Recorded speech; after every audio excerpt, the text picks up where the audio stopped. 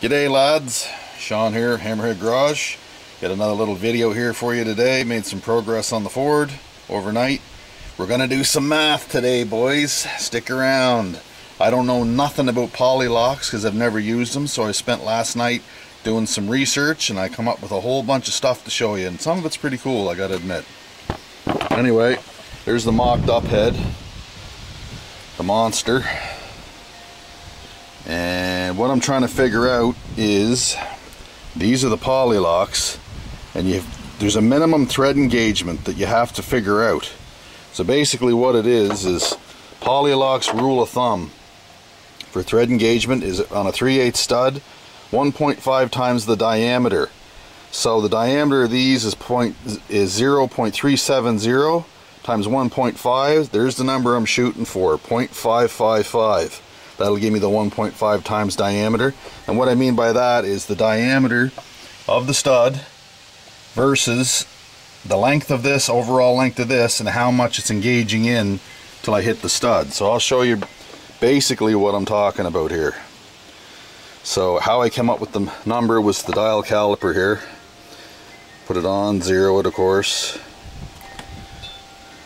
Zero. Come on. 0, 0.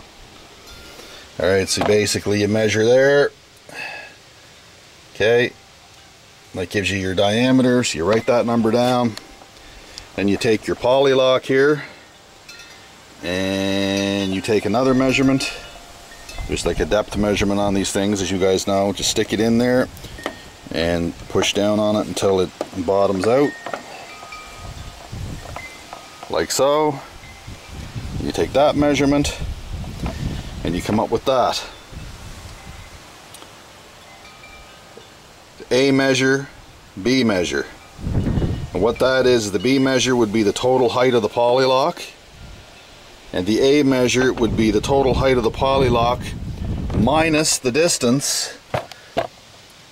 Okay, minus the distance it goes inside the poly lock until it bottoms out on the rocker stud. That measurement. So I've come up with, I've got 0.526. It's not quite 0.055, but the thing you got to keep in mind, boys, is the fact that I've only got a 1/4 inch of I've only got a 1/4 turn on this poly lock. Okay, just a 1/4 turn. When I set hydraulic valve lash on small block Fords, I usually go between 1/2 and 3/4. So just me cranking it down another 1/4 is going to get me awfully close, if not on that number. So I'm good. I'm good on these. So from what I understand, the way to properly adjust these poly locks, and if you guys know this stuff, please tell me if I'm doing this wrong. You put about 1/2 of your total preload into the lifter. So let's say I'm shooting for 3/4 of a turn. Well, I put about, you know, like a little over 1/4 of a turn into it. Then what I would do is I take my little set key, or whatever you call those. This is the ones I'm using, boys. It's the Manly ones. They're hardened and they're supposed to be really good from what I've read. And they also fit under the stock valve cover, so that's another bonus. They're only 1 inch long. Anyway, there's a set screw that goes in on top of the poly to lock it in place once you get the measurement in there. So what I'm planning on doing is I'll put a 1/4 of the lash into the rocker arm.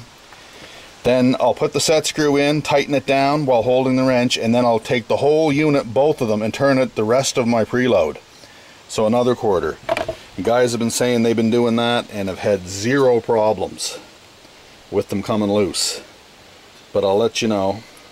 I don't know for sure if these are going to be too long, these push rods, or too short, and I won't know until I actually clay up the piston and run it through. That would be the next step. That head is just held down with 1 bolt. But anyway, I put the header back on because I wanted to make sure that it was going to line up, and it does. Not only does it line up, but it's got angled spark plugs, so it's a lot easier to get the damn boots on.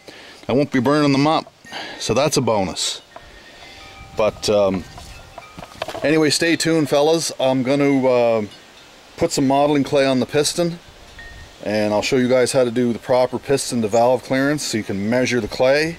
the valves are going to come down and they're going to make an indent in that clay, and you're going to want to cut that clay on the, while it's still on the piston, and measure it with this depth gauge right here.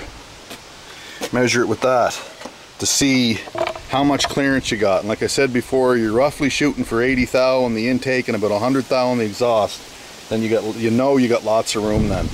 Even for RPM stretch, like the higher you wind the motor, the more clearance you're going to need. So if I had a race engine here, which I don't, and I was going to wind this thing to 7,500, I'd want to make sure I got a lot of clearance on them valves because things stretch at RPM, right? But anyway, stay tuned. It's a learning process for me too. Like I said, I've never dealt with polylocks before. So let's see if we can get this valve train all set up properly and get her done. I got a lot of cleaning to do. I got my ARP head bolts here. I got to clean them all up.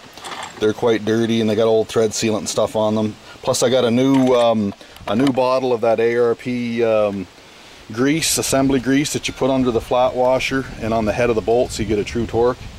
So anyway, thumbs up for War Amp. Stay classy, boys. More coming.